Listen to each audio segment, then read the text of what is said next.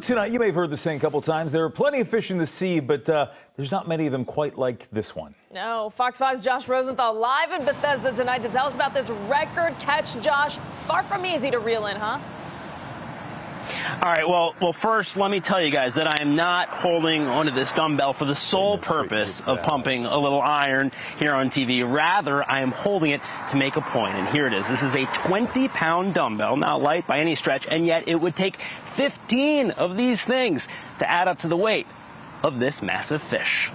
Yeah! This year, the Big Fish Classic more than lived up to its name. Peter Schultz and his 4 teammates reeled in a 301-pound swordfish, set a Maryland record, and the story gets even crazier from there. I would give my right hand to do that over again. It was totally worth it. It was epic. The fish, caught off the Ocean City coast, didn't give up easy. It fought Schultz, a D.C.-based contractor, for more than 8 hours. Schultz was so scared it would get away, he never took his hand off the reel. They will sit like a submarine for an hour and you can't move them. And then they will torpedo towards the boat at, 40, 50 miles an hour. Not an exaggeration. Eventually, Schultz won the battle, taking home a check even bigger than the fish. $542,648. But little did he know, the war wasn't over yet. I weighed 185 pounds last week. I just left the hospital and I weigh 174 pounds.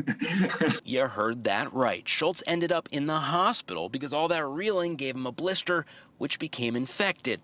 He got out Thursday, just before talking to us. Shout out to 12 Laborers CrossFit in Annapolis. These girls, man, I'm a skinny dude, and these girls just whipped me into shape. It wasn't for them.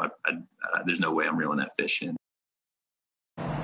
How amazing is that? And for the record, guys, Schultz said that he is going to be giving his teammates, who he praised endlessly, a cut of that $500,000 check.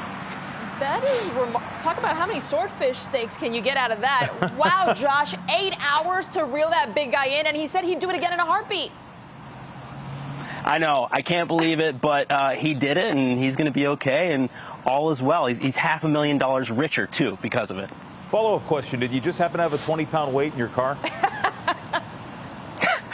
I thought about this, and I brought it from home. Okay, that was my bet here in the studio. Yeah. Thanks, Josh.